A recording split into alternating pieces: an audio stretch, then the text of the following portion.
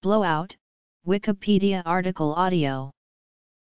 A blowout is the uncontrolled release of crude oil and/or natural gas from an oil well or gas well after pressure control systems have failed. Modern wells have blowout preventers intended to prevent such an occurrence. An accidental spark during a blowout can lead to a catastrophic oil or gas fire. History. Notable gushers. Cause of blowouts. Reservoir pressure. Formation kick. Well control. Types of blowouts. Surface blowouts. Subsea blowouts. Underground blowouts. Blowout control companies. Methods of quenching blowouts. Subsea well containment. Use of nuclear explosions. Notable offshore well blowouts. Prior to the advent of pressure control equipment in the 1920s, the uncontrolled release of oil and gas from a well while drilling was common and was known as an oil gusher, or wild well. Gushers were an icon of oil exploration during the late 19th and early 20th centuries. During that era, the simple drilling techniques such as cable tool drilling and the lack of blowout preventers meant that drillers could not control high-pressure reservoirs. When these high-pressure zones were breached, the oil or natural gas would travel up the well at a high rate, forcing out the drill string and creating a gusher. A well which began as a gusher was said to have blown in. For instance, the Lakeview gusher blew in 1910. These uncapped wells could produce large amounts of oil, often shooting 200 feet or higher into the air. A blowout primarily composed of natural gas was known as a gas gusher. Despite being symbols of newfound wealth, gushers were dangerous and wasteful. They killed workmen involved in drilling, destroyed equipment, and coated the landscape with thousands of barrels of oil. Additionally, the explosive concussion released by the well when it pierces an oil/gas reservoir has been responsible for a number of oilmen losing their hearing entirely. Standing too near to the drilling rig at the moment it drills into the oil reservoir is extremely hazardous. The impact on wildlife is very hard to quantify, but can only be estimated to be mild in the most optimistic models. Realistically, the ecological impact is estimated by scientists across the ideological spectrum to be severe, profound, and lasting. To complicate matters further, the free-flowing oil was and is in danger of igniting. One dramatic account of a blowout and fire reads: with a roar like 100 express trains racing across the countryside, the well blew out, spewing oil in all directions. The derrick simply evaporated. Casings wilted like lettuce out of water, as heavy machinery writhed and twisted into grotesque shapes in the blazing inferno. The development of rotary drilling techniques where the density of the drilling fluid is sufficient to overcome the downhole pressure of a newly penetrated zone meant that gushers became avoidable. If however the fluid density was not adequate or fluids were lost to the formation, then there was still a significant risk of a well blowout. In 1924 the first successful blowout preventer was brought to market. The BOP valve affixed to the wellhead could be closed in the event of drilling into a high-pressure zone, and the well fluids contained. Well control techniques could be used to regain control of the well. As the technology developed, blowout preventers became standard equipment, and gushers became a thing of the past. In the modern petroleum industry, uncontrollable wells became known as blowouts and are comparatively rare. There has been significant improvement in technology, well control techniques, and personnel training which has helped to prevent their occurring. From 1976 to 1981, 21 blowout reports are available. Petroleum or crude oil is a naturally occurring, flammable liquid consisting of a complex mixture of hydrocarbons of various molecular weights, and other organic compounds, that are found in geologic formations beneath the Earth's surface. Because most hydrocarbons are lighter than rock or water, they often migrate upward and occasionally laterally through adjacent rock layers until either reaching the surface or becoming trapped within porous rocks by impermeable rocks above.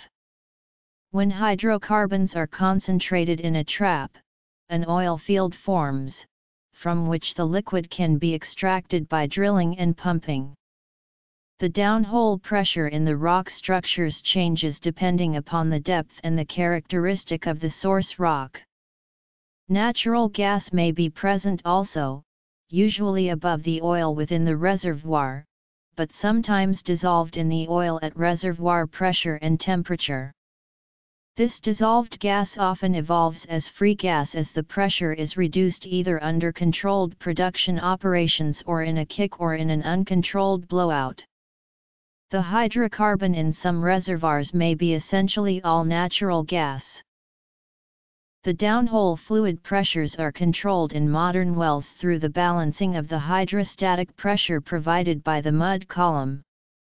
Should the balance of the drilling mud pressure be incorrect, then formation fluids can begin to flow into the wellbore and up the annulus, and slash or inside the drill pipe. This is commonly called a kick.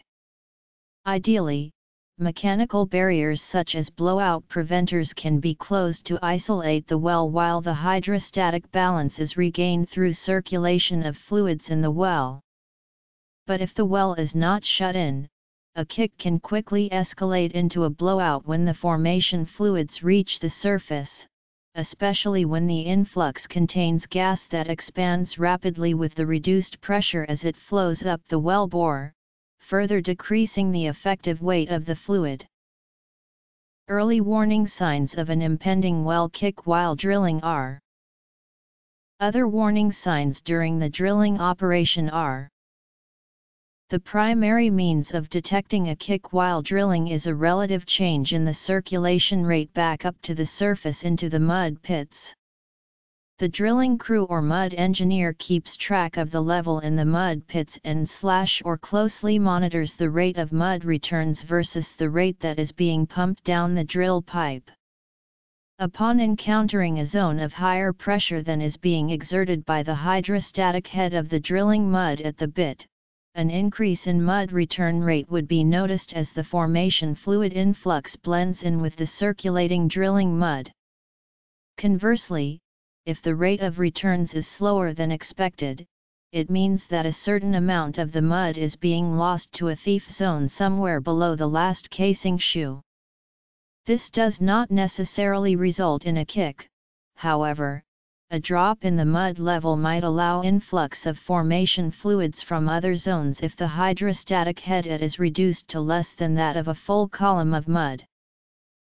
The first response to detecting a kick would be to isolate the well bore from the surface by activating the blowout preventers and closing in the well. Then the drilling crew would attempt to circulate in a heavier kill fluid to increase the hydrostatic pressure. In the process, the influx fluids will be slowly circulated out in a controlled manner, taking care not to allow any gas to accelerate up the wellbore too quickly by controlling casing pressure with chokes on a predetermined schedule. This effect will be minor if the influx fluid is mainly salt water. And with an oil-based drilling fluid it can be masked in the early stages of controlling a kick because gas influx may dissolve into the oil under pressure at depth, only to come out of solution and expand rather rapidly as the influx nears the surface. Once all the contaminant has been circulated out, the shut-in casing pressure should have reached zero. Capping stacks are used for controlling blowouts. The cap is an open valve that is closed after bolted on. Well blowouts can occur during the drilling phase, during well testing, during well completion, during production, or during workover activities. Blowouts can eject the drill string out of the well, and the force of the escaping fluid can be strong enough to damage the drilling rig.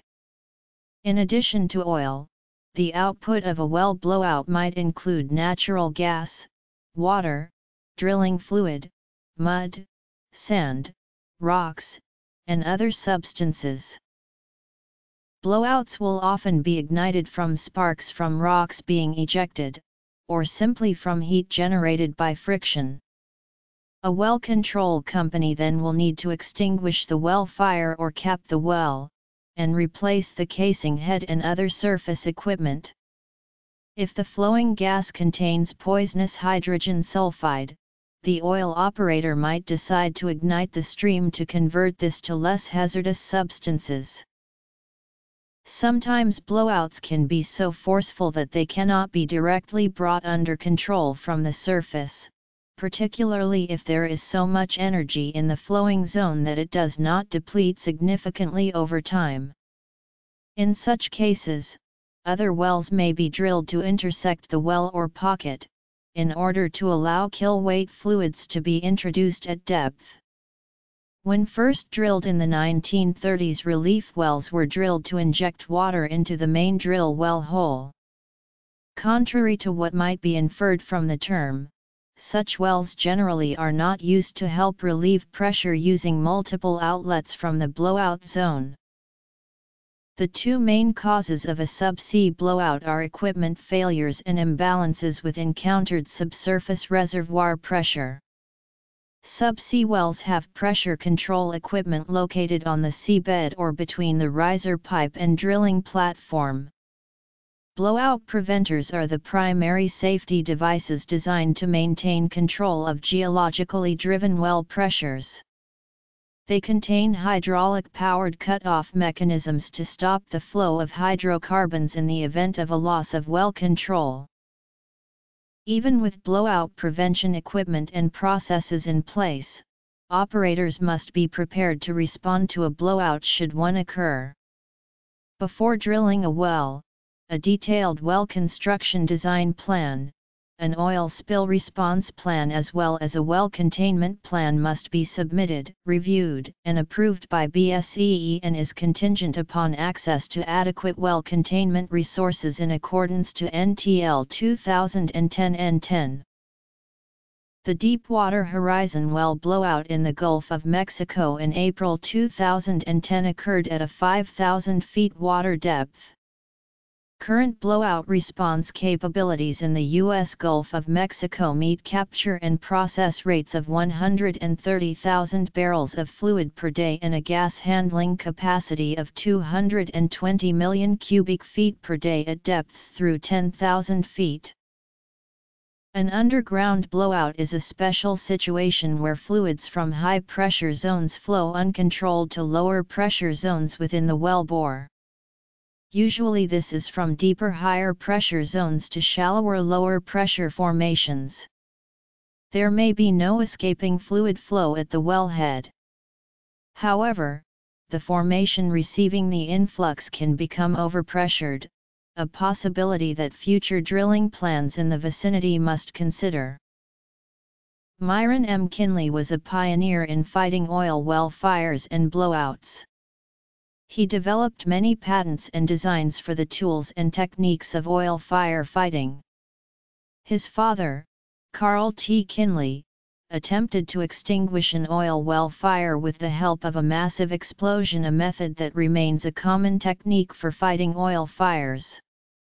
The first oil well put out with explosives by Myron Kinley and his father was in 1913. Kinley would later form the M.M. Kinley Company in 1923. Esker Boots Hansen and Edward Owen Coots Matthews also begin their careers under Kinley. Paul N. Red-Adair joined the M.M. Kinley Company in 1946, and worked 14 years with Myron Kinley before starting his own company, Red-Adair Co., Inc., in 1959. Red Adair Co. has helped in controlling offshore blowouts, including the 1968 American film, Hell Fighters, which starred John Wayne, is about a group of oil well firefighters, based loosely on the life of Adair, who served as a technical advisor on the film, along with his associates, Boots Hansen, and Coots Matthews. In 1994, Adair retired and sold his company to Global Industries. Management of Adair's company left and created International Well Control. In 1997, they would buy the company Boots and Coots International Well Control, Inc., which was founded by Hansen and Matthews in 1978. Sudden change in drilling rate, reduction in drill pipe weight, change in pump pressure, change in drilling fluid return rate. Returning mud cut by gas, oil, or water, connection gases, high background gas units, and high bottoms-up gas units detected in the mud logging unit. Catco fire in the Gulf of Mexico in 1959, the Devil's Cigarette lighter in 1962 in Gassi Touil, Algeria, in the Sahara Desert, the Ixtoc oil spill in Mexico's Bay of Campeche in 1979, the Piper Alpha disaster in the North Sea in 1988, the Kuwaiti oil fires following the Gulf War in 1991. After the Macondo 1 blowout on the Deepwater Horizon, the offshore industry collaborated with government regulators to develop a framework to respond to future subsea incidents. As a result, all energy companies operating in the deepwater U.S. Gulf of Mexico must submit an OPA 90 required oil spill response plan with the addition of a regional containment demonstration plan prior to any drilling activity. In the event of a subsea blowout, these plans are immediately activated, drawing on some of the equipment and processes effectively used to contain the Deepwater Horizon well as others that have been developed in its aftermath. In order to regain control of a subsea well, the responsible party would first secure the safety of all personnel on board the rig and then begin a detailed evaluation of the incident site. Remotely operated underwater vehicles would be dispatched to inspect the condition of the wellhead, blowout preventer, and other subsea well equipment. The debris removal process would begin immediately to provide clear access for a capping stack. Once lowered and latched on the wellhead, a capping stack uses stored hydraulic pressure to close a hydraulic ram and stop the flow of hydrocarbons. If shutting in the well could introduce unstable geological conditions in the wellbore, a cap and flow procedure would be used to contain hydrocarbons and safely transport them to a surface vessel. The responsible party works in collaboration with BSEE and the United States Coast Guard to oversee response efforts, including source control, recovering discharged oil and mitigating environmental impact. Several not-for-profit organizations provide a solution to effectively contain a subsea blowout. HWCG LLC and Marine Well Containment Company operate within the U.S. Gulf of Mexico waters, while cooperatives like Oil Spill Response Limited offer support for international operations. On September 30, 1966, the Soviet Union in Erdebulak, an area about 80 kilometers from Bokhara, Uzbekistan, experienced blowouts on 5 natural gas wells. It was claimed in Komsomolskaya Pravda that after years of burning uncontrollably they were able to stop them entirely. The Soviets lowered a specially made 30-kiloton nuclear bomb into a 6 km borehole drilled 25 to 50 meters away from the original well. A nuclear explosive was deemed necessary because conventional explosive both lacked the necessary power and would also require a great deal more space underground. When the bomb was set off, it crushed the original pipe that was carrying the gas from the deep reservoir to the surface and glassified all the surrounding rock. This caused the leak and fire at the surface to cease within approximately 1 minute of the explosion, and proved over the years to have been a permanent solution. A second attempt on a similar well was not as successful, and other tests were for such experiments as oil extraction enhancement and the creation of gas storage reservoirs. Data from industry information.